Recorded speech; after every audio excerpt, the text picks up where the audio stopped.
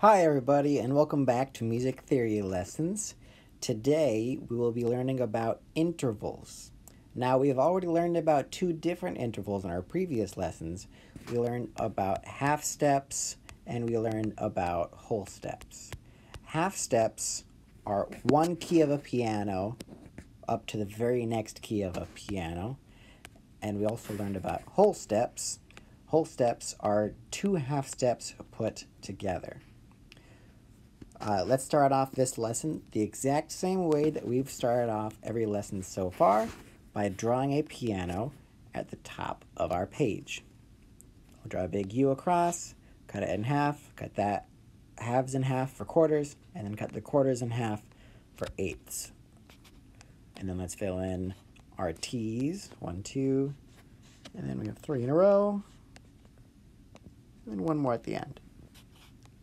Bring them up to make the T's for our black keys. And then fill in C, D, E, F, G, A, B, and C. And then fill in C sharp, which is enharmonic to D flat, and then D sharp, and oh, that's not a sharp. D sharp and E flat. And then F sharp and G flat. And then G sharp and A flat. A sharp and B flat. And then C sharp is the same thing as D flat for those enharmonic notes. Enharmonic is when you have two different names for the same note. And in review of half steps and whole steps, the distance between C and D is a whole step because there is a note in between. The distance between E and F is a half step because there is no note in between. And let's just fill in the rest of these. You don't have to fill this out. We will be writing about different things. Whole step, whole step, whole step, half step.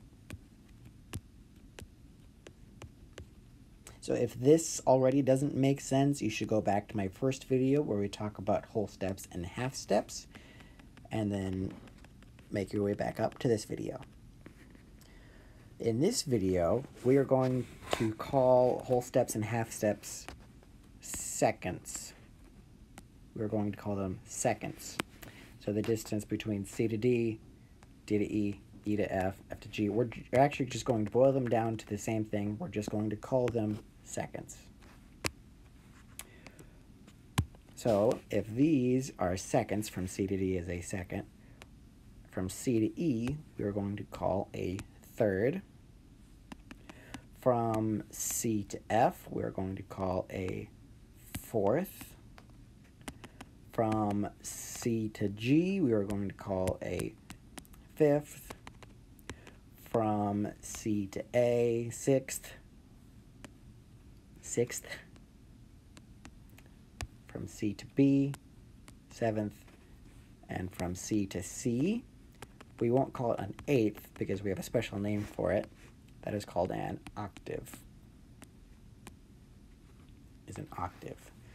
So let's start off with this little grid. Please write this down after me. C to D equals second. C to E equals third. C to F equals fourth. C to G equals fifth. C to A equals sixth. C to B, C going up to B is a seventh. And then C going up to the next C is the word octave. Oct, like octagon or octopus. octave. A-V-E, octave, meaning 8 tones or 8 notes. And if we count, that's what we have. We have 1, 2, 3, 4, 5. Whoops, sorry. 1, 2, 3, 4, 5, 6, 7, 8. So that can be the kind of weird thing. 1, you start on 1. You don't start on 0. 1, 2, 3, 4, 5, 6, 7, 8 to create C to C, which is an octave. If we had an extra note all the way over here where we went to the D note, that too would be 1, 2, 3, 4, 5, 6, 7, 8, an octave from D to D, or an octave from F to the next F, way above that. So far we've only done this in comparison to C's, but this is true no matter what's going on. If we go from a D to an E, it is a second. Let's write down a couple of these. A D to E equals a second. An E to a G equals a third, because we have a letter in between. And then let's do a harder one. What is D to B? So we can just count. We start with saying 1 on the D. 1, 2, 3, 4, 5, 6. So from D to B is, let me get rid of this. From D up to B equals a sixth. Now I'm going to erase a lot of my work here, but I hope you keep your work on your page. So even though from C up to D, is a second, if we were to think of this the other direction, it is still the same thing. From D down to C, we still call that a second, as well as any other interval. From D up to F, we're going up by a third, and it is the same coming down. We're going from F down to D by a third. If we were playing a piece of music and we had a D note going up to an F note, that would be going up by a third. If we had an F note going down to a D note, that would be going down by a third. So let me just give you a little quiz. So at the bottom of your page, please write these questions, and then I'll have you fill them out, and then we'll work on it afterwards together. Let's go D to G equals, and we'll have C to A, and then here's E to B equals, and oh, I'm out of room. I'll do it over here.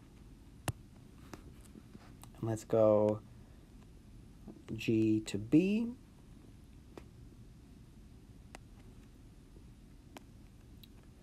B to D, E up to the next E. And let's go G to D, going up. These are all D going up to G, C going up to A, E going up to B, G going up to B. Okay, go ahead and pause the video right here and then fill in the rest of these answers right there. Come back to me when you are done. Okay, by now you should be done filling in these answers because you paused the video, and let's go through these together. From D to G is a fourth because we have 1, 2, 3, 4. Fourth. From C to A is a sixth because we have 1, 2, 3, 4, 5, 6. That is a sixth. From E going up to B, we have 1, 2, 3, 4, 5. That is a fifth. I need to erase some of this. Sixth, fifth. From G going up to B is a third. From B going up to D, which would actually be above C, is also a third.